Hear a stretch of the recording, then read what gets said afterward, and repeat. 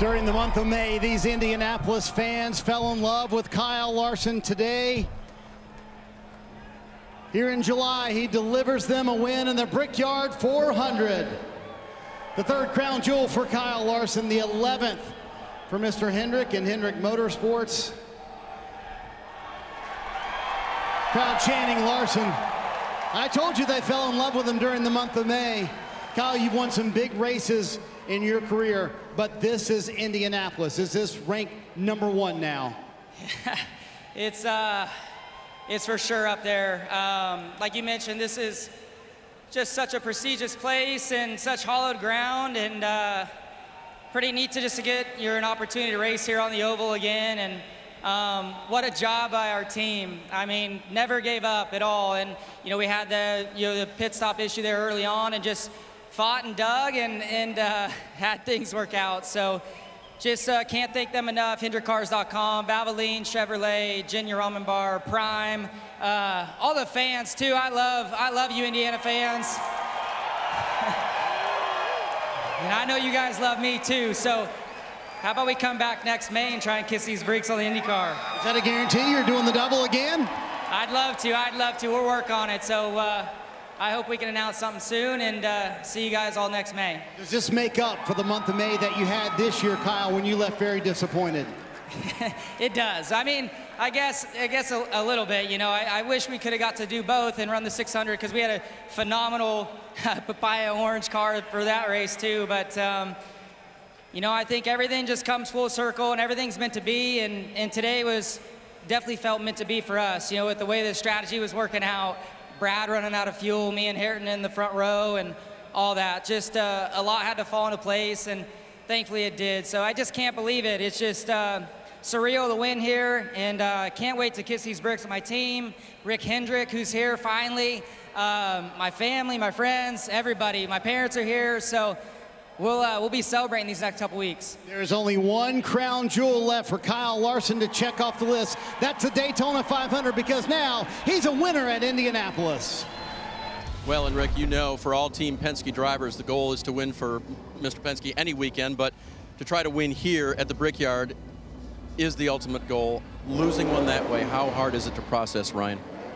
Yeah, it's no fun. We had a really good shot to win today. Appreciate Menards and Atlas and Ford and the 12 group putting us in a position. Gosh, our car was fast, and thought we had really good strategy. Kind of was the front guy of, having to save a little bit of gas, and I thought we put ourselves in a great spot. I knew the 6 was probably going to run out if it went green, and we came to the restart, and I couldn't believe they stayed out. I knew there was no way they were going to make it, and so I obviously chose the top because he might run out in the restart zone, and he runs out coming to the green, so he gets to go to pit road, and the 5 gets promoted, and luck of the day right there, I guess. I don't know. I don't even know what to be mad about. I'm mad at losing this race because I thought we were in the perfect position, but once I lost control of the race, and obviously I would have been on the bottom, but I thought the 6 would run out like the restart zone or down the back. I don't know, but stinks to losing that way. But appreciate the effort. I hate we don't get to celebrate with Mr. Penske and everyone at Penske here. That stings a lot, but just try to keep going. That's all you can do. Do you see any way of changing that restart situation as late as it happened after the choose? Is there any other way to do it? Yeah, call it off and re-choose, because now you promote the 3rd place guy, before the 2nd place guy if the leader has problems. Like that's not right. And it's just, it's dumb luck, right, of where Brad ran out and stuff like that. And at this racetrack where the bottom's preferred, but like I don't know. I'm just upset. I mean, that's just that's a heartbreaker. I mean, we did everything right today. I mean, was in prime position to win, and just didn't work out for us, and just got unlucky. But gosh, so just not going to sleep very good tonight, I'll tell you that. But like I said, I appreciate Team Penske and everybody for the fast car. Gosh, we've been super fast, and it definitely showed again today, and just wasn't meant to be. Ryan Blaney 3rd today, Kim. And Tyler Reddick and his team had a very solid day, led 40 laps, the most of any driver, ultimately come up 1 spot short in the Brickyard 400. How do you process that? What are the feelings right now?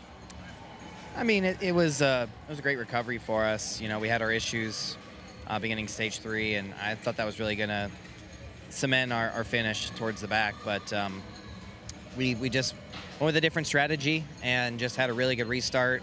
I was behind the 5 and the 9, and I got by both of them. And unfortunately, that move that Kyle was able to catch a lot of people off guard with today got me as well. So that's the bummer in all of it. We were ahead of him,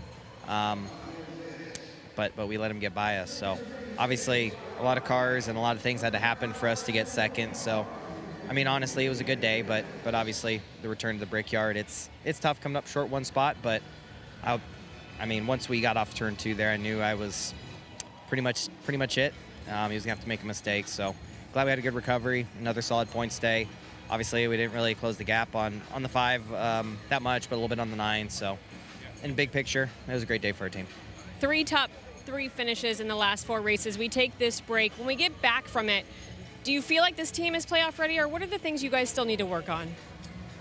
I mean, I thought today was a great recovery. I think that's the biggest thing that we've been doing really good right now is we haven't always had the smoothest days, but instead of letting them end our days, we found ways to recover from them what feels like the last couple of months. So it's a great effort by the guys and men and women at 2311. So we'll go into our little break, ready to just relax for a little bit and recharge, get ready to go for the rest of the year.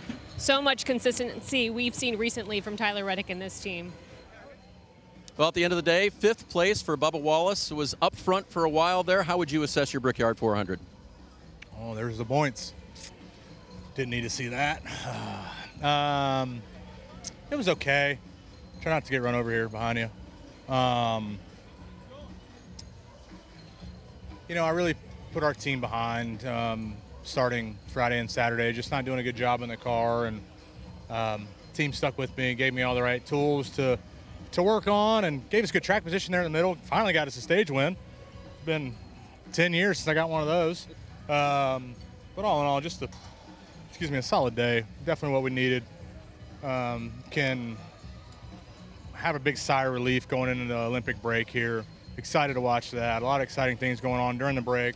Reddick getting married, we'll be there for that. Suarez getting married, so congrats to them.